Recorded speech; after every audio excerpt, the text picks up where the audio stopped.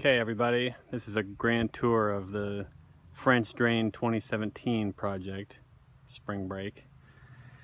So, something like 300 feet of French drain and then pipe ends here at the road drainage. And I'll give you a walking tour. This part, thankfully, we dug with a ditch witch. So we go up the hill, through the grass.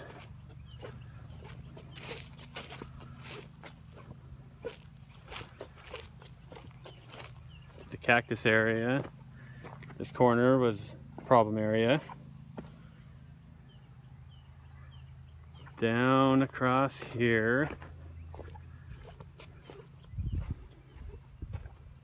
5-inch trenching shovel, it's very handy. Here we've already buried Schedule 40 PVC 4-inch. I'm going to put a wooden plate over it to hopefully not get crushed. And then we're going to go over here along the side of the house, but the main problem was pick up a downspout off the house. Got our little catchment basins. This is where it always pooled against the side of the house. So you can see this will be gravel through here to connect up with the pipe. I dug all this with a shovel. It comes along the back of the house. Mystery copper pipe. Just left it there. Pick up the other downspout. You can see behind the bushes there. Future project, clean that up. And then we come along to the back side of the house. So we're going to take water from there all the way downhill to there.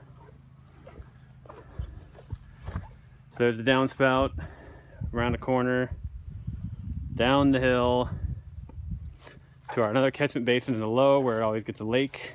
Got the little high guard there for leaves. Downhill, back to, this was the trencher again. This area, pick up the other downspout here. Thanks AT&T for the extra boxes there. And you'll see it goes under the conduit that runs the power to the barn. I guess thanks to the previous owner for burying it so shallow that I could go under it. This was an old septic drain field here. We found some pipes and some gravel. And it goes around this corner, downhill, and then daylights over here by the power pole. So we'll bury this and there'll just be a pipe sticking out that hopefully we won't hit with the lawnmower. So there you have it. 4 days, spring break project. I think the most valuable tool implement probably goes to the pickaxe, which was needed to clean out the ditch after the ditch witch. Spring break 2017. This is what it looks like in Texas, lots of grass.